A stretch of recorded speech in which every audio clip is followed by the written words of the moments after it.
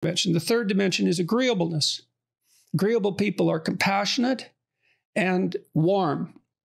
And so they care for others. It's a part of the maternal dimension, and women are higher in agreeableness than men.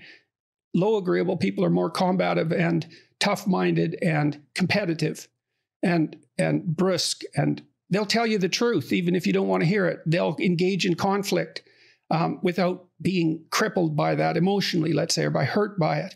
And in the extreme, that can be, well, that's the personality characteristic that best predicts antisocial behavior in the extreme. So conscientiousness, dutifulness, industriousness, orderliness. And conservatives tend to be more orderly. And then the last dimension is essentially a creativity dimension that's also associated to some degree with intelligence, and that's openness to experience. And open people like fiction and literature and art and music and movies and